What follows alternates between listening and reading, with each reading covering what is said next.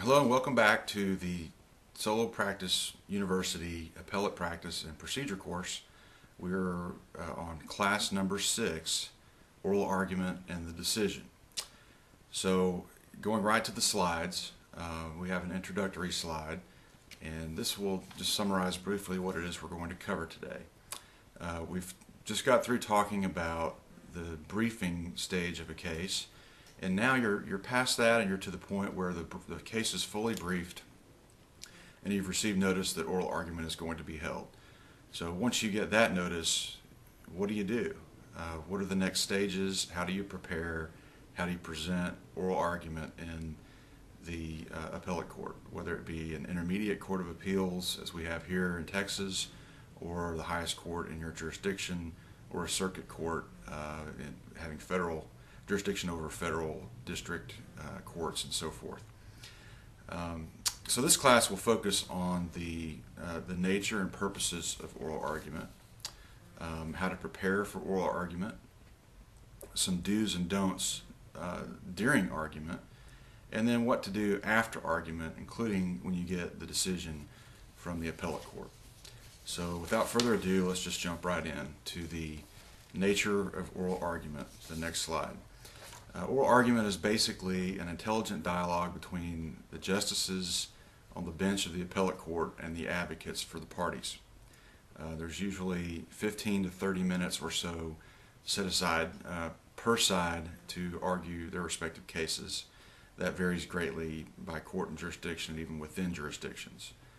Some would have local rules, for example, on how long a party is allowed to argue. And pretty often what you get is a letter from the appellate court confirming that you're going to get oral argument, the date that it's going to take place, and some of the details that you can expect, such as the amount of time to be argued and how to handle rebuttal, which is something that I address in the next bullet point. The appellant usually gets to carve out some of its time, usually up to about 5 minutes, to rebut the argument made by the appellee at oral argument.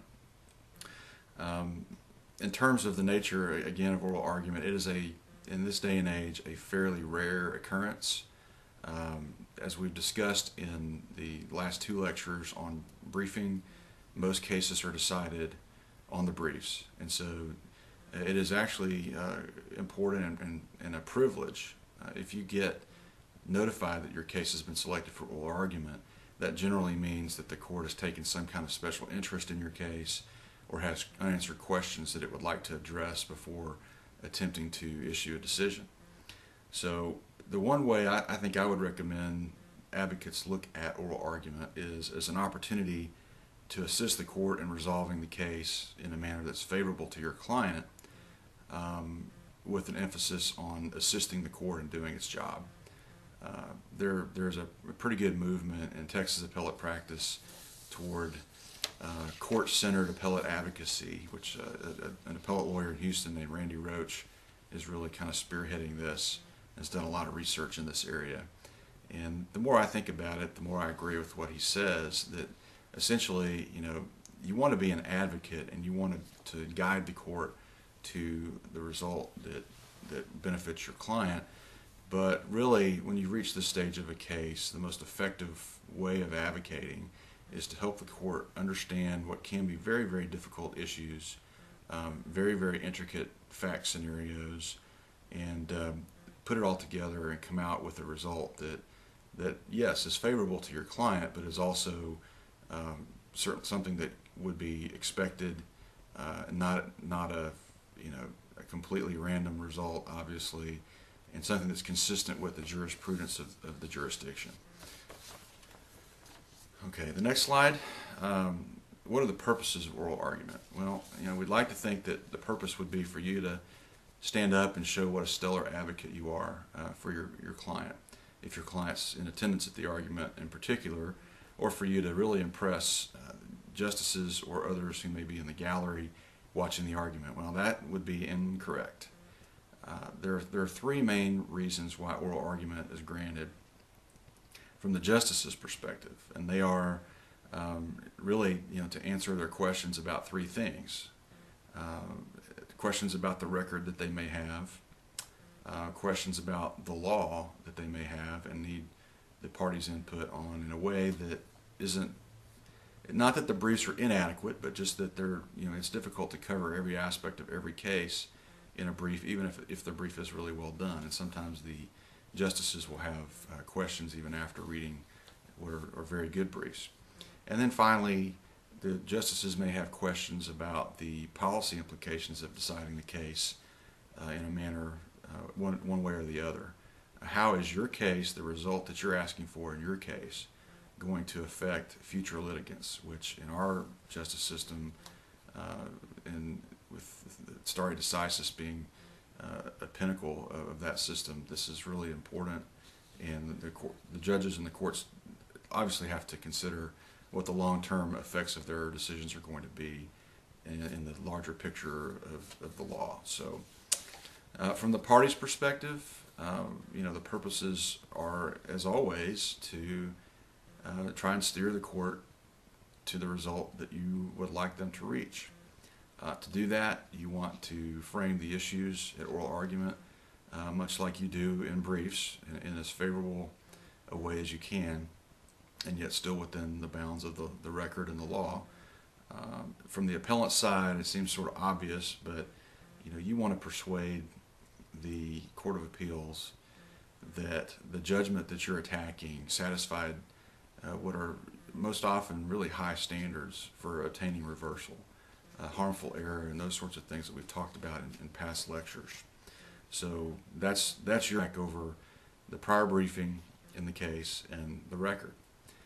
Your obligation and your burden within the bounds of ethics and zealous advocacy. And for the appellee, again, it seems sort of obvious, but I'll go ahead and just lay it out. You want to identify and emphasize the reasons why the judgment should be left alone, and the court should let things lie and move on to the next case after writing an opinion that affirms the decision of the lower court. Preparation for oral argument. How do you prepare? Well, everybody has their own style, and you, if you're just starting out as an appellate lawyer, over time will develop your own style.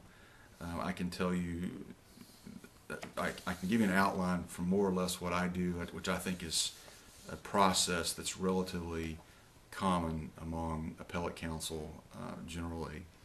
And you might emphasize different phases of this preparation. The first is, it seems natural to go back over the prior briefing in the case and the record. You need to know, what all the arguments are, the nuances of the arguments. You need to know what the factual support is for the arguments that you've made, and you need to be able to defend those in argument. And we'll come to how to do that a little bit later in terms of receiving questions from the bench and so forth. Aside from the briefs and the record, probably the next most important phase that you can go through is to study the key cases that you've already cited in your briefs, or that the other side has cited in theirs. And you want to take a particularly close look at, or even look for patterns with cases that involve the same issue that you're asking, or issues that you're asking the Court of Appeals to decide, or even that involve the same judges. You can discern, possibly you can discern patterns among the lines of decisions among panels of justices if they sit in panels in your jurisdiction. They generally do panels of 3 for the most part. It depends in part on the size of the court. Some courts will sit en banc with every justice sitting all the time. Again, it just varies according to jurisdiction. But if it would be useful and helpful to know the way that the judges who are sitting on your case have decided similar issues in the past. And so if you have not gone back and looked at your cases and looked at the research you've done from that perspective, then I think this would be the right time to do it. And it can be a very useful tool, particularly with respect to anticipating questions that your panel might ask. If you've got a judge who wrote an opinion in a premises liability case, or actually maybe even more importantly, wrote a concurrence or a dissent and really picked up on a certain issue that the judge said was unsettled in the law or was not satisfied in that particular case, you might look for the similarities or even the differences between that case that the judge had written about before and your case, because these folks know what they've written about, and it's a good idea for you to know it because it's likely to inform the questions that they ask at oral argument. Aside from the cases that you've already cited, or if the other side has cited in briefs, it would be critical, I think, as a next phase, to update your research.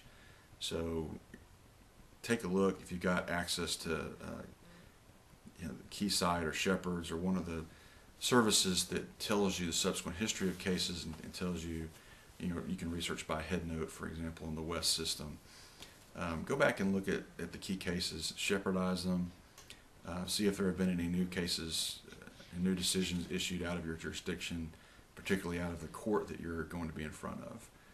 And just know those, because you'll feel foolish if the other side is aware of them and you're not, and the other side is able to discuss them and how they impact your case if you're not prepared to do the same. And this can be actually a really good building block for sort of constructing the foundation of your argument. If you have a brand new case in your subject matter, in your jurisdiction, or even from another court in your jurisdiction, another appellate court, you can really structure an argument. If that result benefits your client significantly, you can structure your argument around it, or at least make one of your points that you intend to bring up in argument the impact of that case, and demonstrate either why the case is similar to yours, if that favors your client, or just being able to distinguish it if it does not. Probably the next phase, and again, people vary this process significantly according to their individual styles, but probably the next phase to go through is to outline your presentation. You've looked at the briefs, you've looked at the law, you've updated your research. You know you have probably on average 20 minutes to present your case, and you also should be aware that you're going to get questions from the justices. So there's a rule of thumb that I've heard that says you can prepare remarks, but don't prepare them in such a way that they would last longer than about 75% of the allotted time that you have, if you really need to get through all of what you have to say, because you're going to get enough, unless you've got what we would call just a really, really cold panel that doesn't ask any questions. And in my experience, that's rare these days, because if a court has gone to the trouble of granting oral argument, it generally has questions, and it's not going to use up precious argument time for a case that doesn't require that kind of thought and input. So the point I'm making is, start out by outlining the argument as you would like to make it, and pick the points that you think are really important. Again, it's like briefing. You can't argue everything, especially in a very limited amount of time that you have at oral argument. But include what you would like to include, and you can always whittle it down from there in an outline. Moving to the next slide. Some people find scripting, actually scripting out an introduction, scripting out a conclusion, scripting out portions of argument, scripting out answers to anticipated questions to be very useful. I don't do a lot of that. I have sort of an extemporaneous style, and I don't want things to sound too stilted or memorized, so I generally mostly focus on the concept that I want to get across, and how do I explain that in terms that are easy to understand, which is something that you want to go for. But I do like to try and understand how all the pieces of the puzzle fit together, and how argument A fits with argument C2, and what the different theories are, what the different arguments are. And so for that reason, I really like to use flowcharts to kind of give me a snapshot of the case, and I usually just list the issues and how, draw arrows and circles and all kinds of things that you can really get creative on if you want to. But for me, that's really a way of synthesizing, boiling the case down. It's kind of like in law school. They tell you start out by outlining, and whittle your outline down to just a few bullet points. It's the same basic process.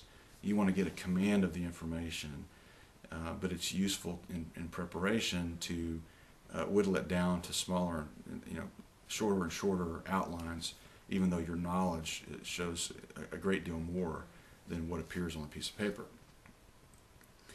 So as the next point suggests, and I think one of the best things about argument is, and it forces you to do this, frankly, to distill your case down to its barest elements. And that's the key reasons why you should win.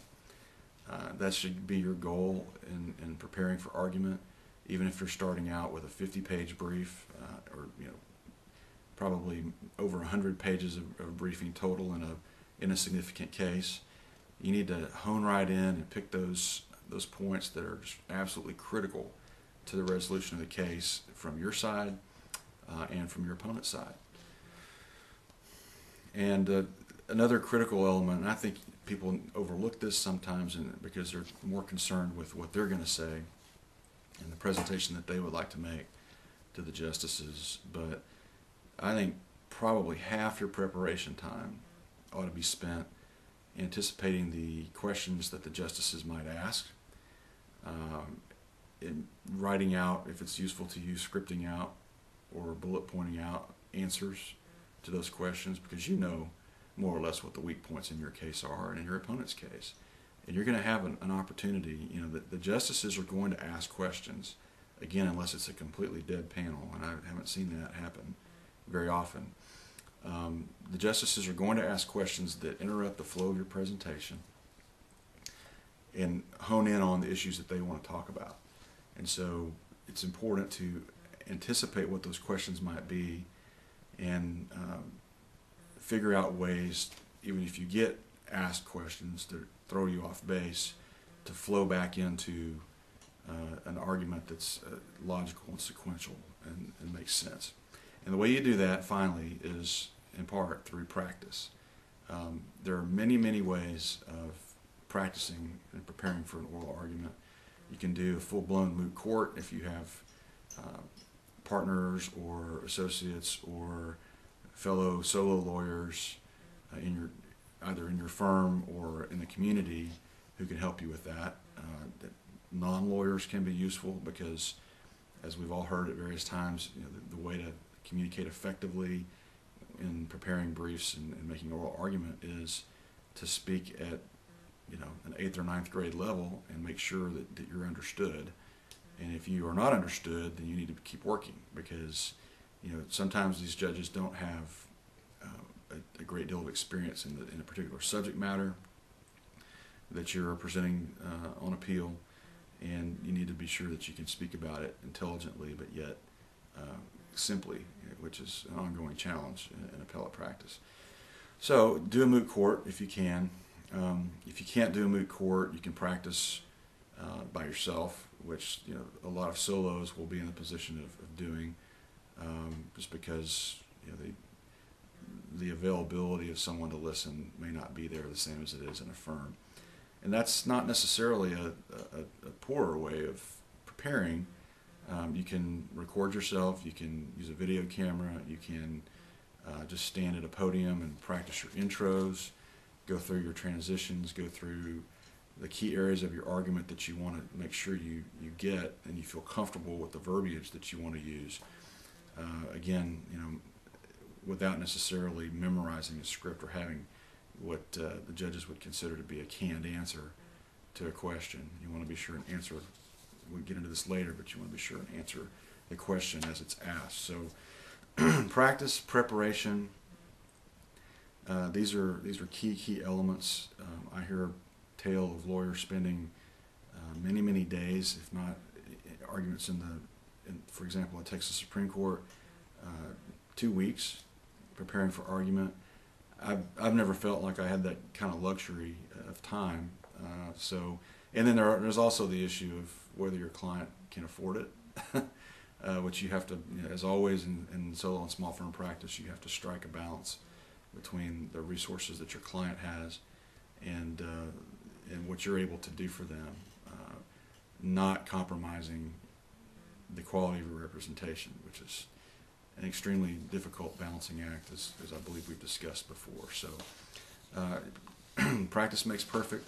Preparation and practice will make for an effective presentation as far as preparing for it substantively. So then the question becomes, well, I've got the substance prepared. I know, basically my case. What do I do or what do I not do? What are some do's or don'ts for oral argument? And so we'll move on to the next slide, which starts the oral argument do's. If you have never visited this particular court that you're going to be in front of before, take some time and go, unless you're having to travel from far away. If it's in your town, for example, there's no excuse not to take some time and you visit the courtroom, preferably when the court is actually holding argument, so you can get a real good sense of the mechanics of how the court is run, how the bailiff operates things. The lighting system is important, and just general setup. So become familiar. Talk to another idea. If you can't travel to that locale, another idea would be to talk to attorneys who have actually presented arguments in that court, and they can give you some sense of what to expect. I didn't list it as a separate item here on the slide, but a related concept is to, if you find out who your panel is, and this is going to vary widely according to the court you're in. Some courts will tell you up front in your notice letter who's going to be on your panel, and some circuit courts, like in the Fifth Circuit here, you'll get notice that your argument's going to take place the week of, October 4th, and they'll tell you later who's going to be on your panel and exactly when your argument is. That's always fun. But in state court, at least, it seems, and this is probably true across jurisdictions, you're going to know in advance who your panel is. So do some homework on those judges and their particular leanings. And this is sort of implied in some of the things that I said earlier about pulling the opinions of the judges that are on your panel. But if it's not apparent, what their particular judicial philosophy is, what their leanings are, do some homework on them. Do some homework on what their practices are during argument. Do they tend to ask a lot of questions? Do they tend to give softball questions?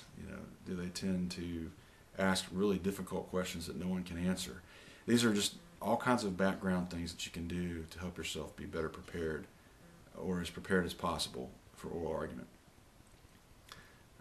We've talked about this a little bit already too, but another big do is know the record, even if you weren't involved at the trial, and even if you didn't prepare the appellate briefs. There's no worse response to a question that an appellate justice may ask than, "I don't know, Your Honor. I didn't prepare the brief in this case." That is not going to cut it. You're instantly going to lose credibility with the court, and the court is going to find things that you say from that point on somewhat suspect, because it becomes apparent that you didn't put in enough time reviewing the record, reviewing the law, to adequately prepare yourself to help the court decide the case. So it can be a lot of work, and maybe you're able to utilize some summaries that have been prepared in advance. In longer records, that is something that, if you can develop a system for digesting the records, that's useful. In solo practice, it's not always practical. I'll tell you one thing that I do, just as a little trick, that if maybe you haven't thought of up until this point, is when I get the record, I scan it, put it in PDF form, and I make it OCR so I can do word searches in it, which is great for when you're looking for certain things, preparing briefs. But I also use that in preparing for oral argument because, you can, if you have it scanned and indexed and you have a widescreen computer screen, or you have it in paper form, which I would also recommend, it becomes easier to hone in on certain points in the record that you need.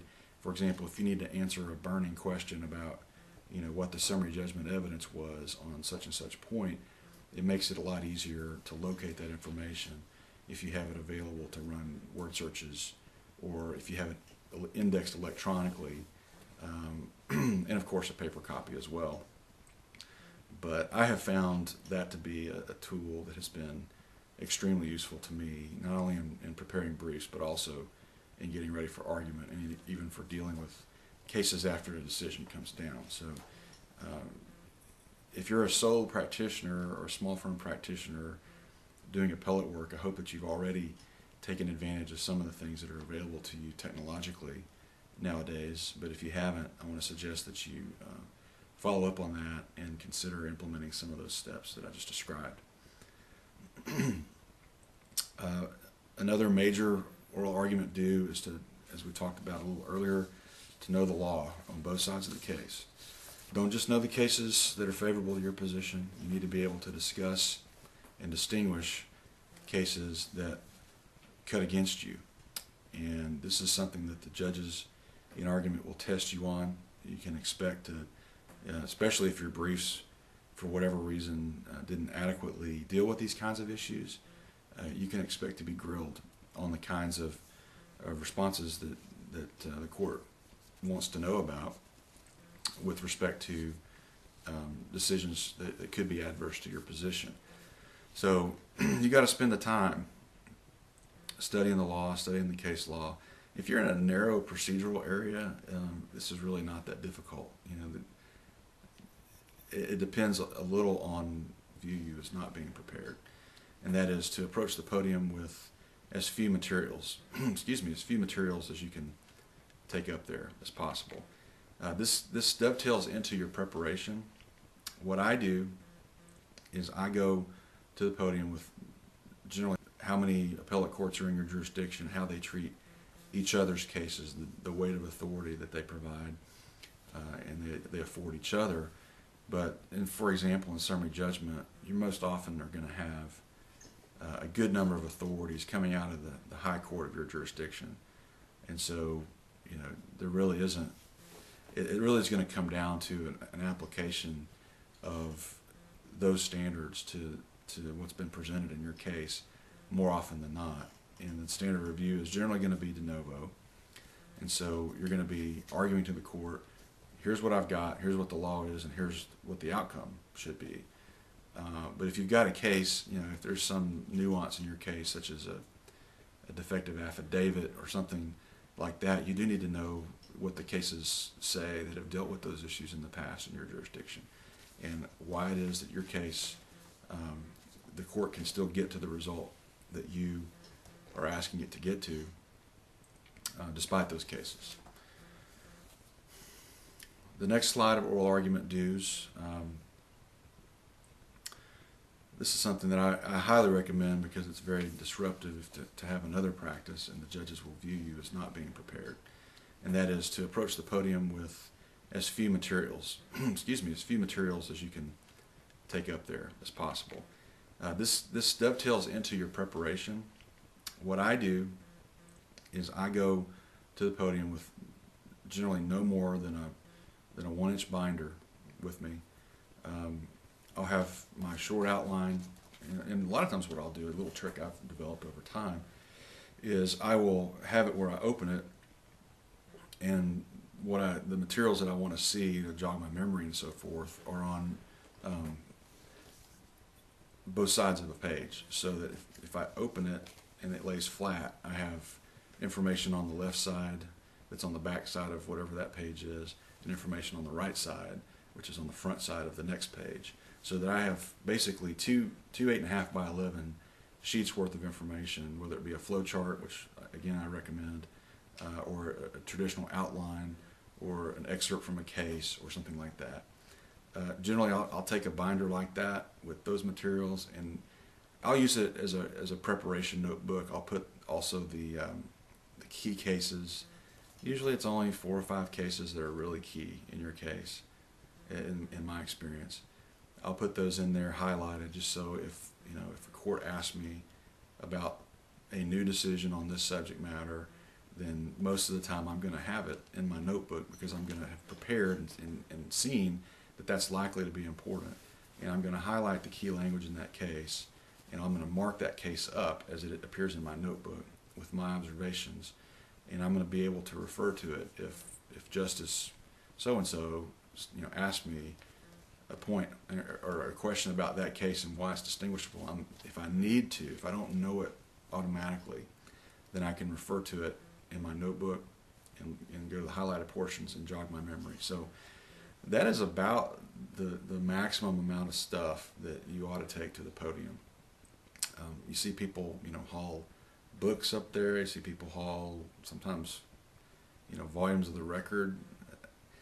That's really not, you need to have a good enough command of the record when you go into argument that you're not taking it with you. Unless, if it's something that important, then you should have pulled it out and put it in your notebook and be able to flip through it and refer the justices to the volume and page number, which can be a very impressive technique to be able to do that. It's difficult, but if you review and prepare adequately, you'll master the record to the point where you'll be able to refer to certain specific facts. But referring to page and line in a trial testimony, that can be impressive. I'm not sure that it's expected among judges. I think that's there's over preparation. There's under preparation, over preparation, and memorizing the record is probably over preparation. But having key portions in your notebook for easy reference, I think is a reasonable way of approaching that sort of thing.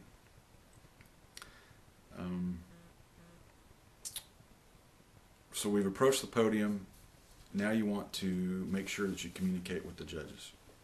And to do that, you want to use what we think of, if you've taken a trial advocacy class or an appellate advocacy class or a speech class in undergrad, or if you're in Toastmasters or Rotary or any type of club like that encourages you to communicate effectively using sort of tried and true techniques, then make sure you do that. And that includes things like eye contact. When a justice asks you a question, you want to make eye contact with that justice and show that you're paying attention. And not only that, but it's just a good idea generally. We're going to get to this in the don'ts, but you don't want to show up and just be reading a prepared presentation.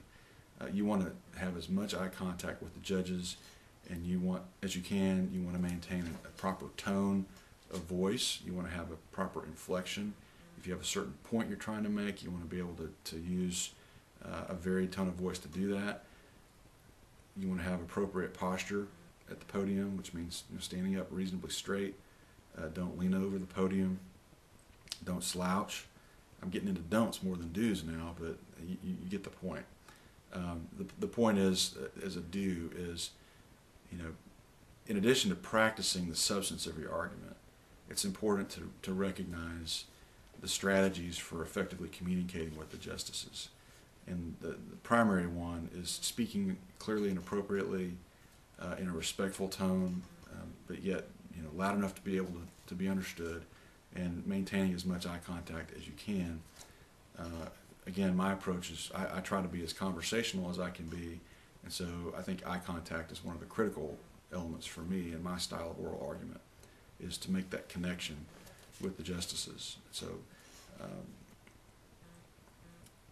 if you are taking this course, more than likely you took an appellate advocacy course or were involved in some kind of moot court program in your law school. I believe the first year programs generally still teach, as part of the legal research and writing classes, still teach or still have a moot court as part of usually the second semester, as I recall, program. And so you were probably told to go to the podium and say, "May it please the court." And I'll do it with eye contact this time. "May it please the court." That is a it seems sort of archaic, but that is a tried and true method of getting things started in the courts. The courts know what's coming. If you say that, they know that you're ready. You should have eye contact when you say it, and then at that point you've got the justice's attention, and they will be expecting you to proceed with your argument. If you have not been introduced by the bailiff or the clerk, go ahead and just briefly remind the court who you are and who you represent. Sometimes that's not necessary. If you've been doing this long enough, the court, you would expect the court to be reasonably well prepared, have read your briefs, and understand who you represent. And if you happen to know the justices, this is more true even still.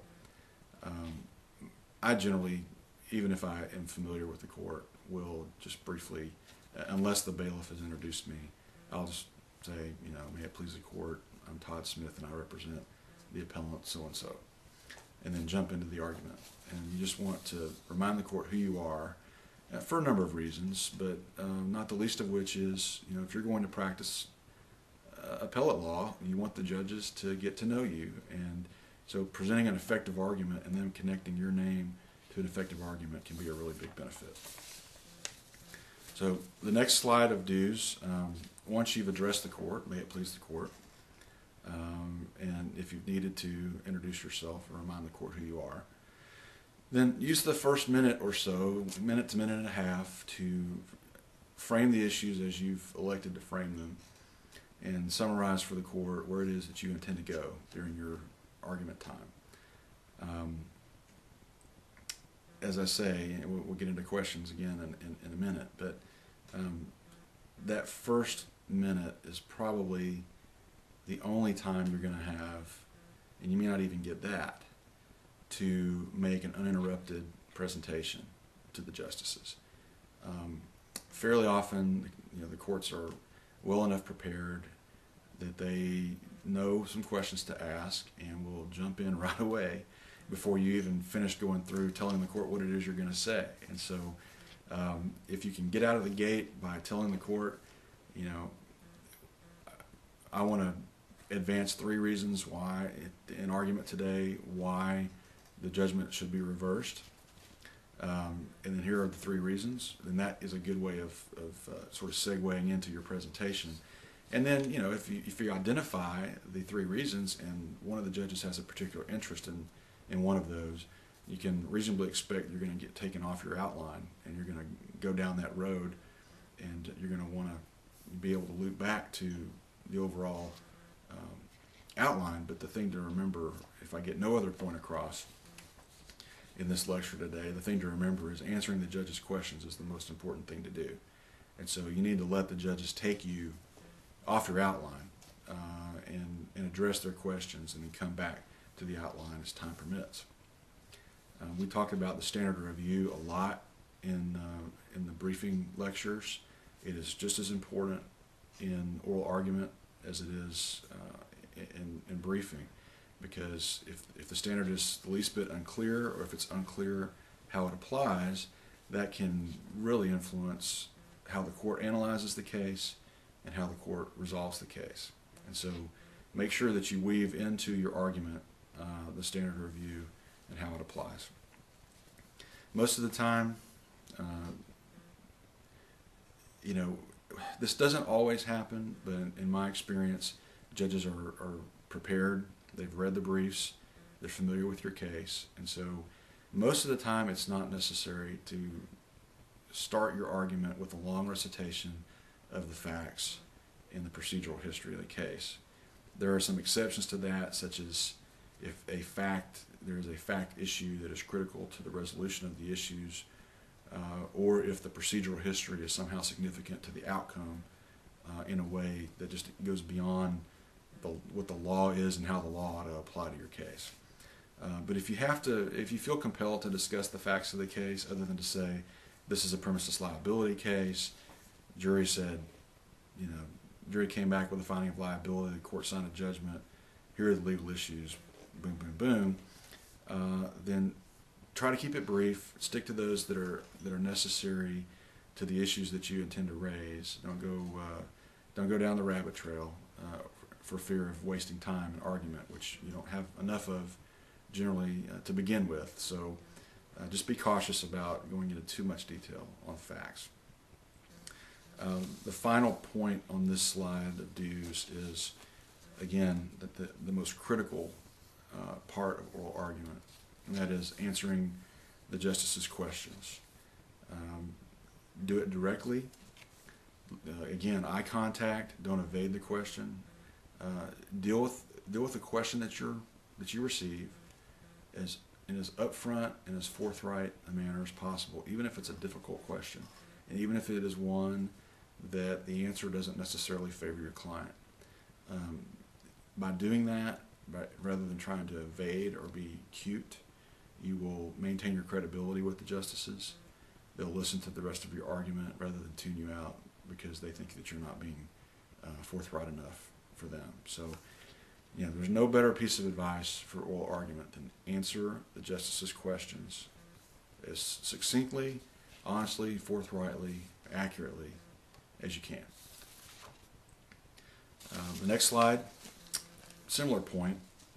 You may get asked by a justice to make concessions. Well, counsel, isn't it true that your opponent proved up this point by this other witness over here, and therefore you get the idea. If it's true, then most likely you need to fess up to it and just say, well, yes, Your Honor, but let me give you 3 reasons why the outcome doesn't change because of that fact. Take the judges, take the court back to the reasons why you win, even if you've got difficult, sort of warts in your case that you really can't get around. Don't try to get around them unless you come up with a way of distinguishing the facts or legal issues involved in that confrontation from your case. If it's a fact that you can concede and still win, by all means, just concede it. There's no point in belaboring it or tangling with the judge about something that, by asking the question, they probably already know the answer. And so, and this again helps your credibility. So it's a good idea to know in advance even what kind of concessions that you should be prepared to make, because you're probably going to be asked to make at least one in an oral argument.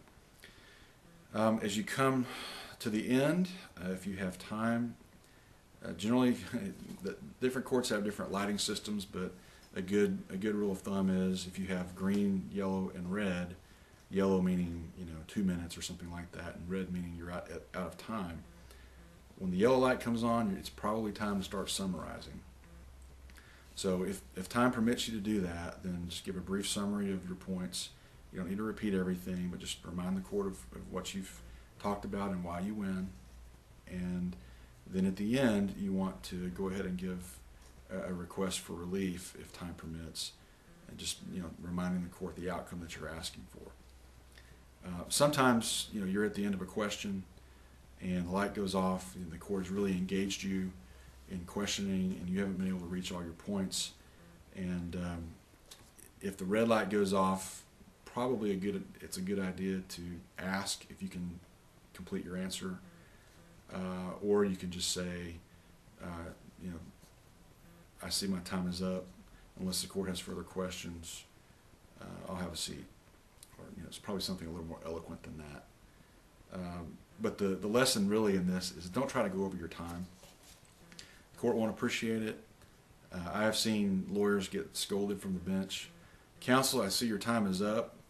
We'd like to hear from the appellee. That kind of tone. So you don't want to be the one that happens to. Effective appellate advocates know the timing system that the court has, know how to work with it, and know how, when the lights change, know what they need to be doing. If it's, again, yellow, you need to be trying to start wrapping it up. If it's red, even if you have to just say, I see my time is up, thank you, Your Honor. That's the correct thing to do. I'm not really going to spend any time on how to deal with rebuttal argument, other than rebuttal is not, if you're the appellant and you've set aside 5 minutes for rebuttal, it's not really the time to re-argue points that you've already made. Really, I think an effective use of rebuttal is to literally rebut the points that the appellee has made. What I do is, and what a lot of people do, is I'll take a legal pad and I'll draw a line down the middle of it, and I'll take notes on the left-hand side of what the other side is arguing, what the appellee is arguing, or the appellant. If I'm representing the appellee and I want to hit, in addition to points that I've prepared in advance, I want to hit points and respond to points that they've made directly, which is generally a good idea, by the way. You need to be prepared to some degree as an appellee to respond to the appellant's argument.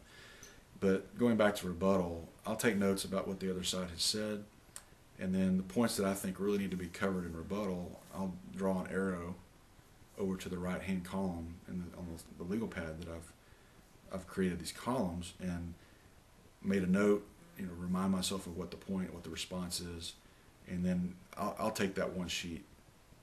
I might take my notebook, but I'll add that one sheet, that legal size sheet, or just the pad. It's probably a better practice so you're not tearing out pages, to what I take to the podium, so that I know, when I'm speaking during rebuttal, I have some items that I know I need to cover there, and that's a good reminder.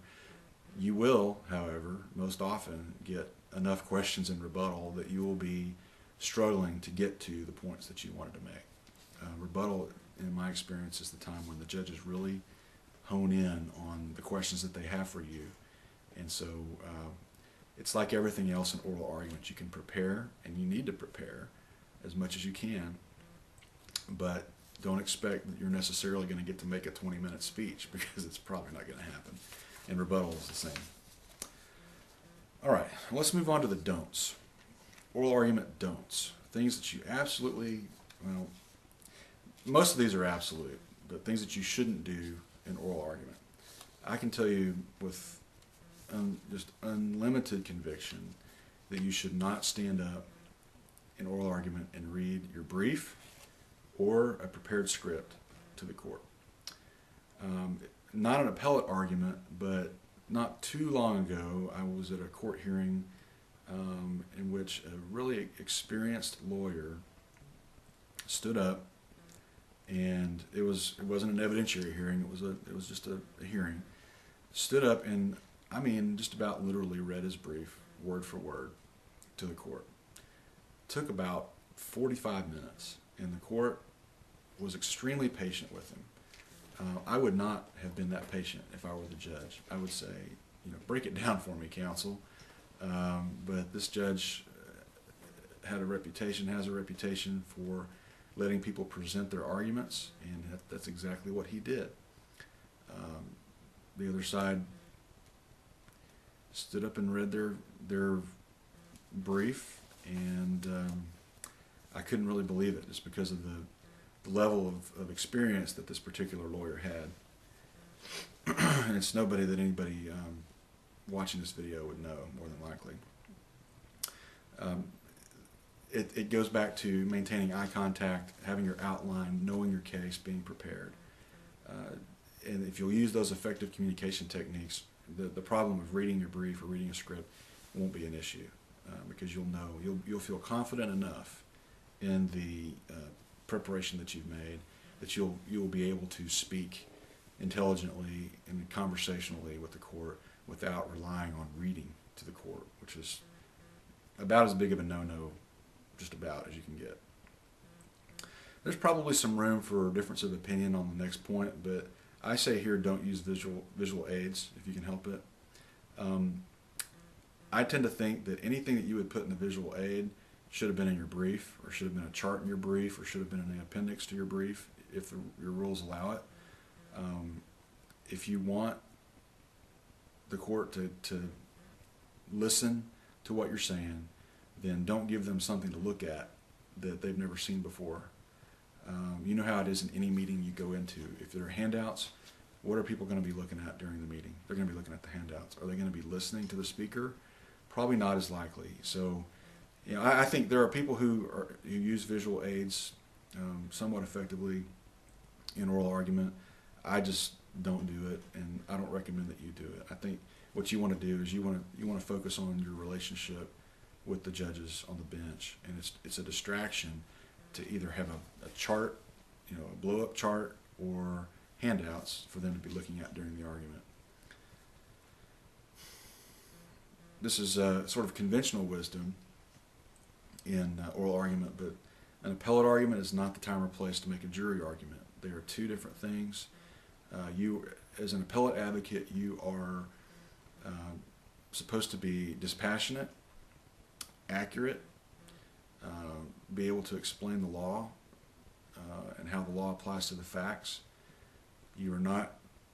It is not good form to get up and explain the injustice. Argue about the injustice of this situation. This big company, did your client wrong?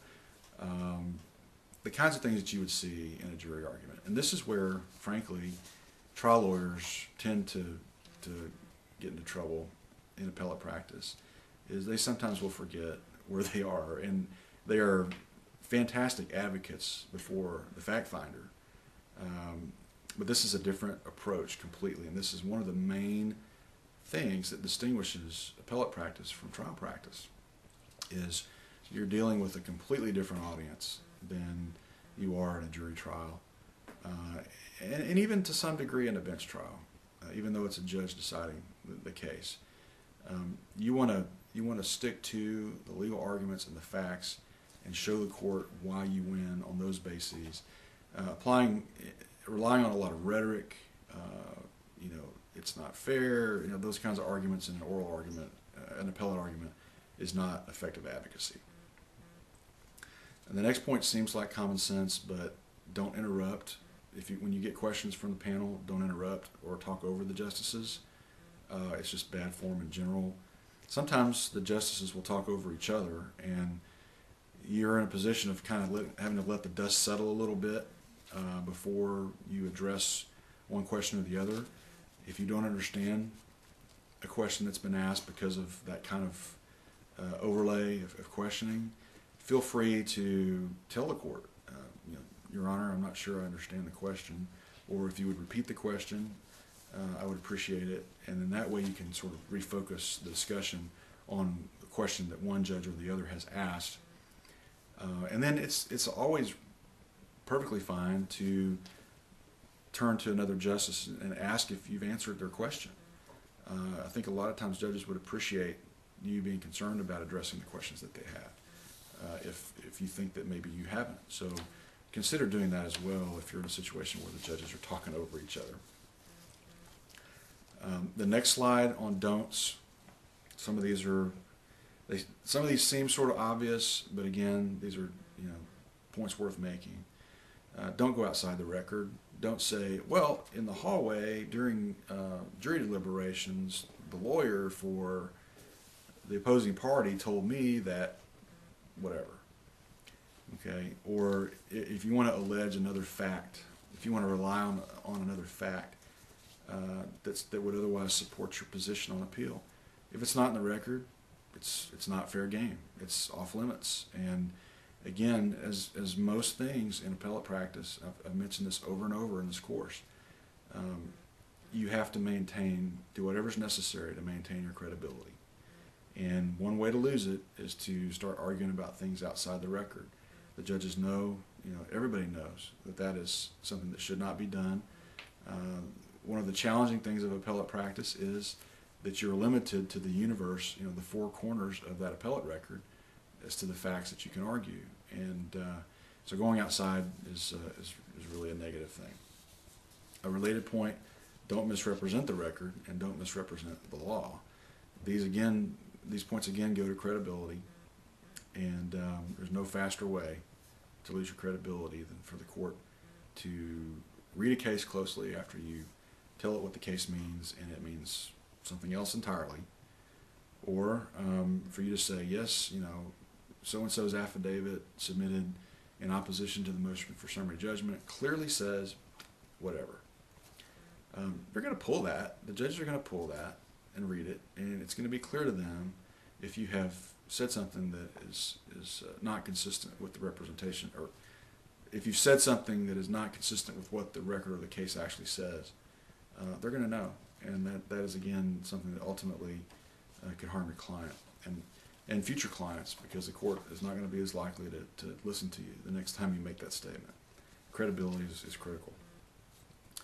Kind of like the idea of don't make a jury argument, don't stray from behind the podium.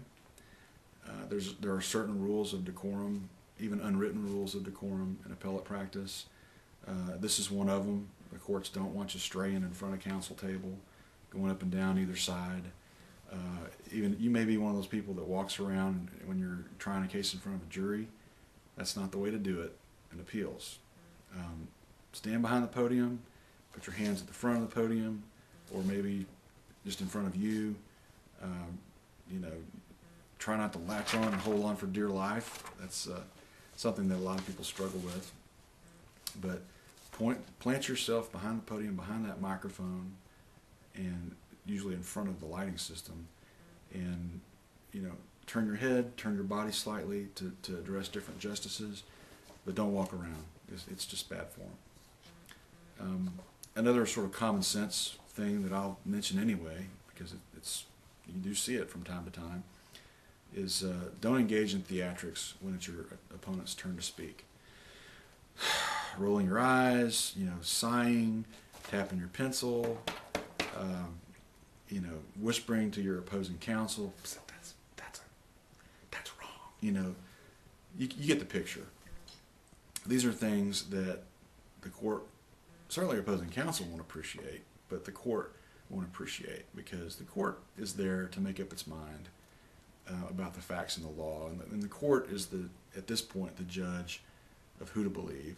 And you can argue in your time, well, I have to differ with my opposing counsel about what he said on such and such point, and explain why. But sort of juvenile reactions, rolling the eyes, and I'm doing it a few times here, hopefully gotten it across. Those kinds of reactions are inappropriate, no place in the appellate courtroom, and ultimately, they will hurt you more than they help. All right. So we've moved on now to after the argument. You've given your conclusion. You've asked the court for relief, or explained otherwise what the court should do. The court has said, thank you very much, the case is submitted, whatever the protocol is for your jurisdiction. And then what do? Well, if your client wasn't there, and maybe even if they were, you should provide some kind of report to the client. If the client is there, spend some time out in the hallway or go back to your office and talk to the client about the argument and how it went. One of the main reasons to do that is what's illustrated in the next point, and that is, to remember that the questions that you get during oral argument don't necessarily suggest to you which way that the judges are leaning. You get a lot of devil's advocate questions. One sort of complexity of oral argument is sometimes the judges will really be talking to each other rather than to you by the questions that they ask. And so, it may seem like a panel or a justice is leaning one particular direction, but what they really might be doing is trying to answer some difficult questions that they need answered before they write an opinion that goes your way.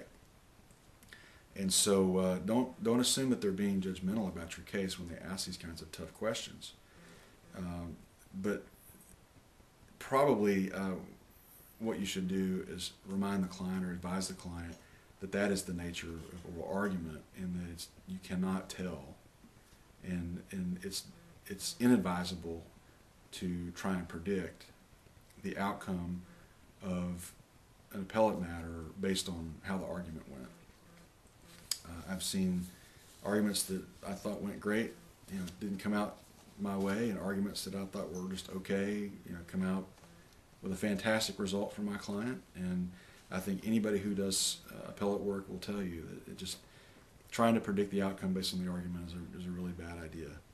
It's like trying to predict the outcome based on the briefs even. Sometimes that's a more likely predictor, I would say, depending on the issues. But argument itself is not a good predictor of how the case is going to turn out.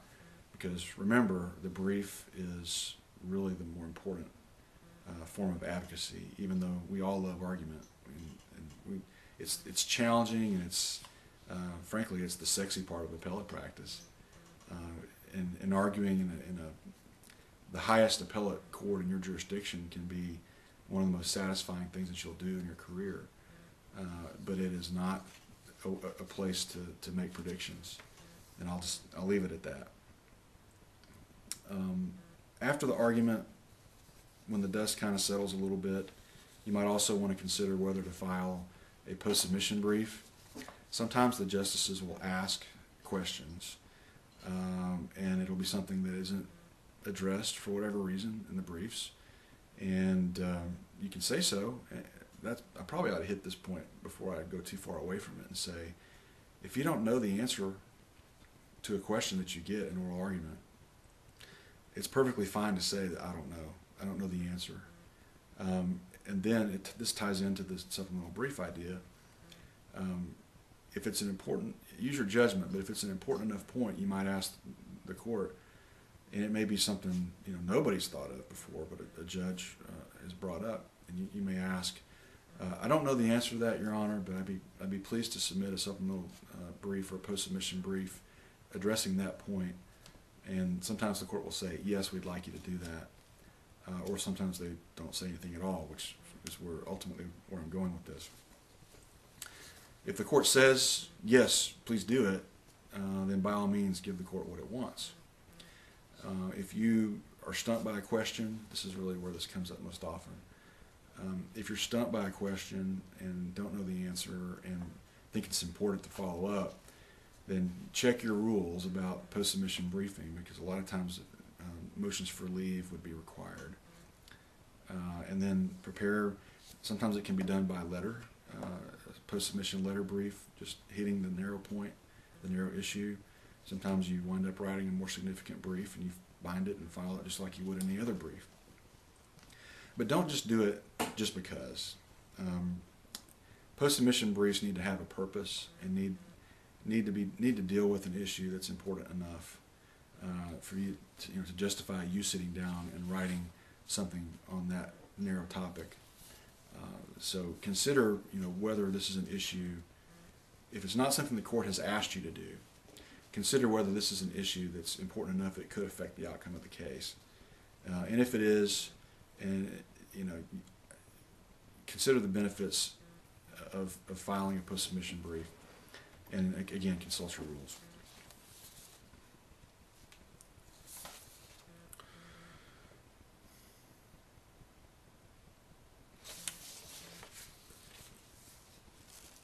What do you do then? Argument is over. You've consulted your client.